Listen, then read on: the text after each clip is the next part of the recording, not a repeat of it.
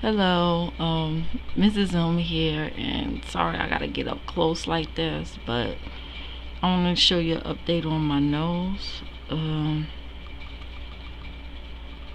I've had this nose bump since last week, and believe me, it was a lot worse than what you see now.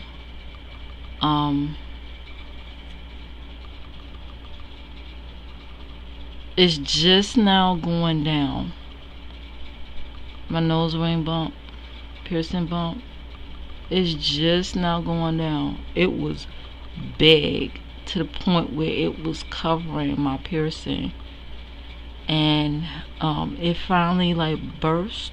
Like, I guess the pus, it's gonna be TMI, so I guess the pus and everything finally burst. So it's finally gone down, and it's been about a week. I think this time last week is when the bump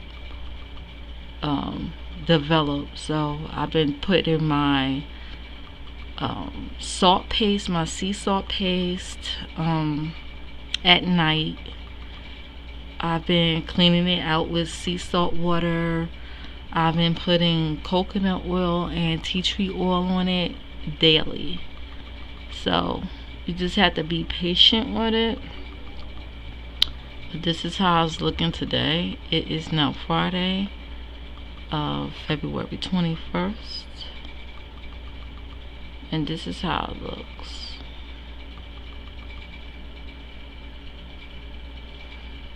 Let's see.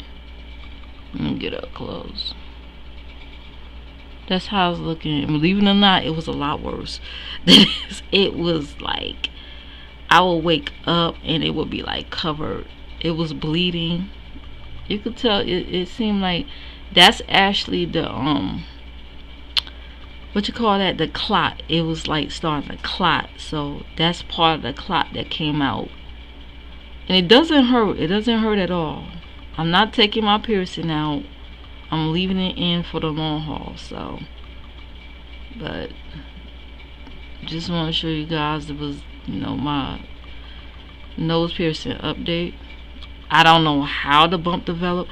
Well, I was touching my nose off and on after I put this in. Remember, I had a hoop and I took it out, and then it was bleeding, and I put this one in. This is the nose ring I got from Amazon, and I was touching my nose off and on to make sure the stud was there, and I didn't wash my hands. My hands it wasn't sterilized.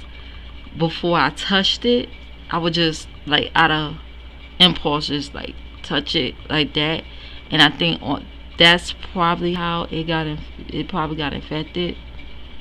But it is going down. It is going down. It looks a whole lot better than it did a few days ago, believe me.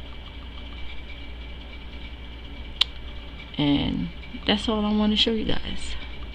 See you later.